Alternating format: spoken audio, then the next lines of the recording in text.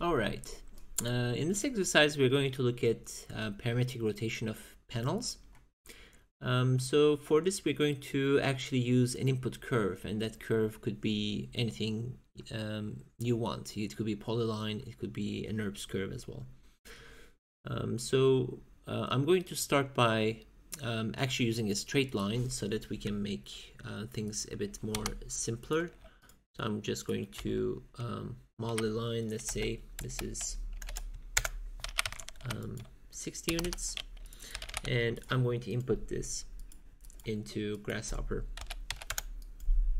Now that there's a line there, we're going to divide it into segments. So we could use simply divide length function, or you can also divide it into points. I prefer divide length, and let's specify some value like 2. And since the full length is kind of a multiplication of 2, we actually get a point at the end. But in case you're missing 1 here, that might be half of a panel actually. So you have to be I guess you don't need to use divide length, but you could use some other division as well. So I'm going to turn these into line segments. To do that, we're going to work with these points actually. So let's use shift list. What shift list does is it basically, if you have a point list, let's look at the row of data that we have. So we have a list of points. Here you can see their indices. So I'm actually going to make it 0.5. This was too much. All right. So you can see the indices start with 0 and go all the way up to 30. So what I want to do is shift the list in a way that we create 2 lists. One goes from 0 to 29 and the other one goes from 1 to 30. So let's see how shift list works. So when you actually shift it by an index, this basically moves the data along. So for instance, when I use 5, it basically pushes the first 5 items to the end of the list. So our point list now starts here in this index that used to be 5. So you can see how that these are parametrically connected. And we have the wrapping on. So if you want to actually make it false, now the shifted data is not appended at the end of the list. So you can see that we're actually shifting and losing these points. Now the remaining points are less in number, so they end up at 24. So we have shifted 6 points. Now this can also happen in negative fashion. So if you do -5 to 5, let's say, you could also shift the data in the reverse direction. So this would actually get rid of the data at the end of the list. You can see we are actually culling the data. And if you turn it to be true, the wrapping, the shifted items basically become the first starting point of the list, right? So we are basically shifting it in the positive or negative direction. So what do we need? We actually need basically 2 lists, one that starts with a positive index with no wrapping. So we start from the second point, and we need another one that has a negative index. So we start from here in the beginning and end up here. So what's going to happen is I'm going to connect these two using line segments. So here they are. So these are my line segments now. I'm going to turn this off so that we can look at the lines. Now, this actually looks kind of trivial, but there could be a simpler way of dividing a line segment into lines. But the reason why I'm doing it this way is because I want to extrude these into panels. So if you do extrude, for instance, if you want to see what these look like, when I extrude it in the Z direction, and let's give it a height of 5, so these become panels now. So you can see how these line segments became individual surfaces. So the reason why I did it this way is because I want to rotate these panels. So how do we rotate them? We can actually rotate them at any location. So if you do point on curve here, for instance, you can actually grab the midpoints of these panels. Now they can actually rotate along these pivots. So we can do rotate an object in a plane, or you can simply do a 3D rotation, but this would be the easiest. Now the geometries that I want to rotate could be these panels, extrusions, or the lines, but I'm going to use lines.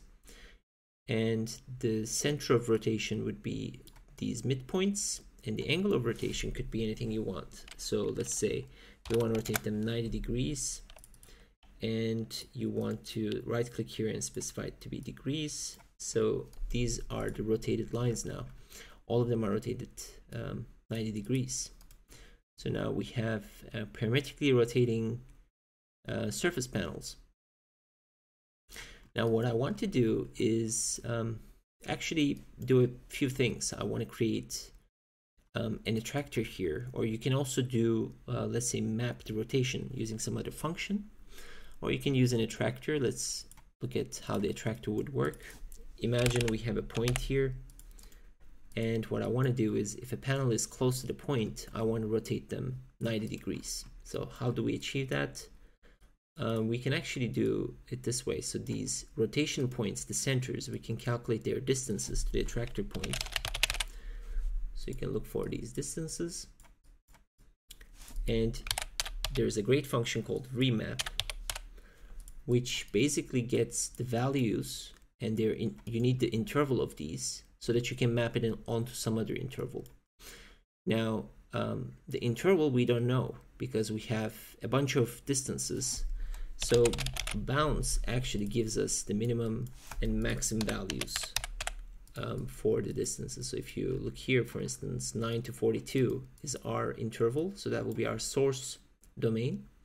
Now our target domain could be 0 to 1. So it could work like a percentage. And I can basically map the distance to a percentage now.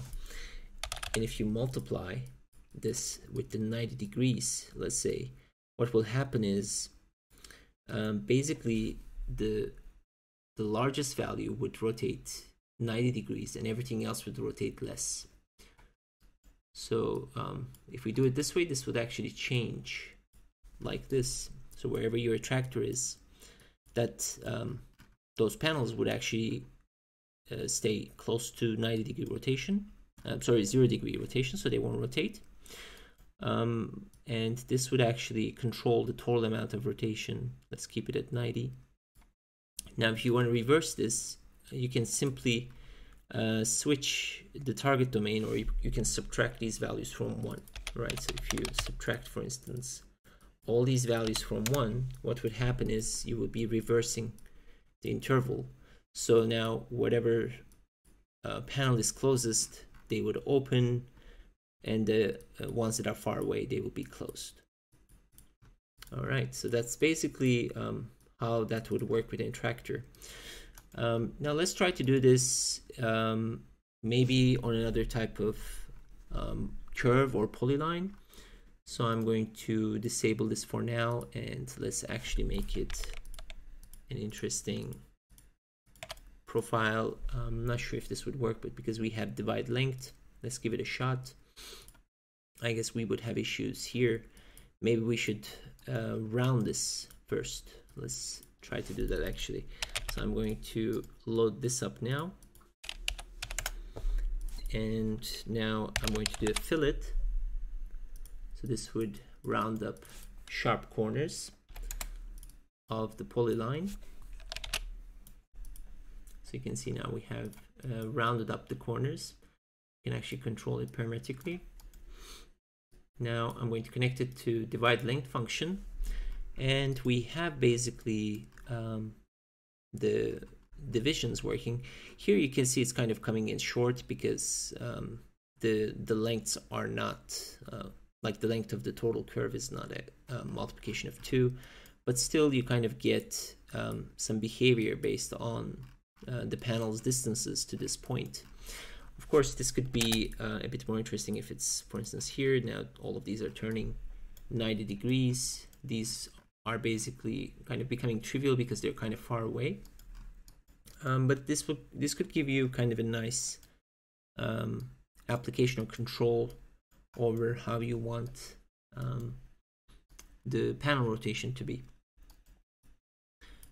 We can actually add one more thing to this, which is not to use a point, but kind of have a surface movement, let's say, or an undulation using graph mapper. So let's look at that. I'm going to attach a graph mapper, and we have to get the number of line segments we have. So we have 78. So I'm going to do list length here so that we get the total number of panels we have. And then I'm going to connect this to a range. And when you connect 78 to range, this will give you 79 values. So you have to right click here and write a simple expression of x minus 1, which will basically give us the same number of panels, which is 78. Now here I'm going to use something interesting called sine summation. And what this would do is that will create basically a mixture of two sine waves, and that will give us kind of parametric values that are continuous. And we can use this as a coefficient for our rotation. Now, all of this mapping is not necessary. You can also subtract these values from 1 as I did it here. So if there's a greater value, that will basically become less rotated. It's totally up to you, but you can also use these directly. So if I connect it here, you can see now these the sine wave is actually controlling the amount of rotation. So if I play around with this, that's actually controlling the individual rotation of each panels. We could also make it really, really jagged and also increase the number of panels. So if I reduce the length here, we will have more panels. Let me actually disable these so that we can see. And the panels are kind of moving, but they're only moving in the positive direction, right? So we might want to have also negative rotation. For instance, imagine this to be 90, but maybe we also need negative values. So what you could do is double click on the graph mapper, and in the y direction, we want to go from -1 to +1. And that would also create negative rotations, so that you will see some sort of the mapping of this sine wave onto the surface a bit better. You can see we have like more jagged transitions,